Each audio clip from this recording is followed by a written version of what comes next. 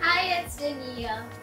We always take care of other people, our family, our friends, even the frontliners. But sometimes we tend to forget ourselves. That is the reason why I made this video, to remind you that you need to take care of yourself first.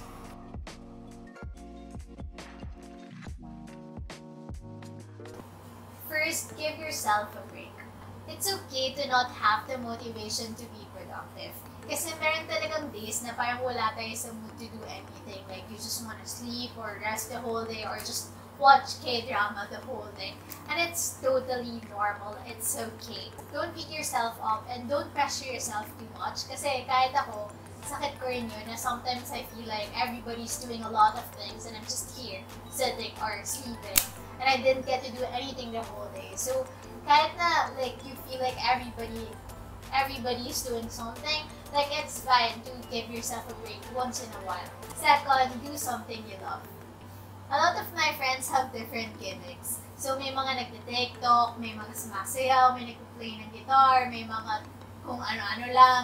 So kahit ano pa yan, do it. Gawin mo yun, girl. Walang pumipigil sa'yo. Let people enjoy things.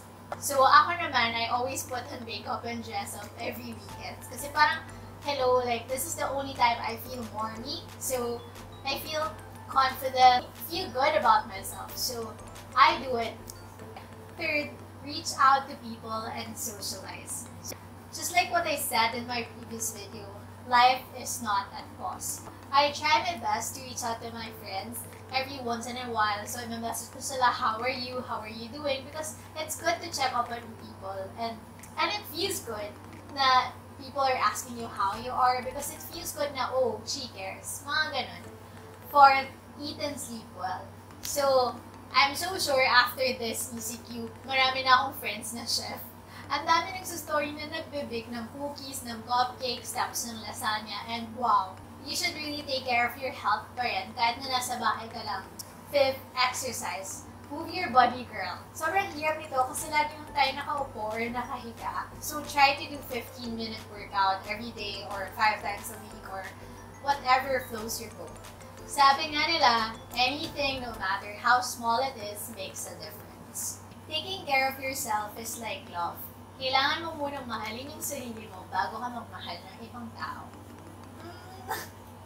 So, before taking care of other people, please take care of yourself first. So, let's grab this opportunity to take care of yourselves, our well-being, our mental health. So, do everything that makes you feel you and makes you feel good about yourself during this time. So, do a lot of reflection, meditation, whatever flows your boat. I guess that's it for me. Just hindi ko pala na-pursue video. Anyway, thanks for watching my video and see ya all later.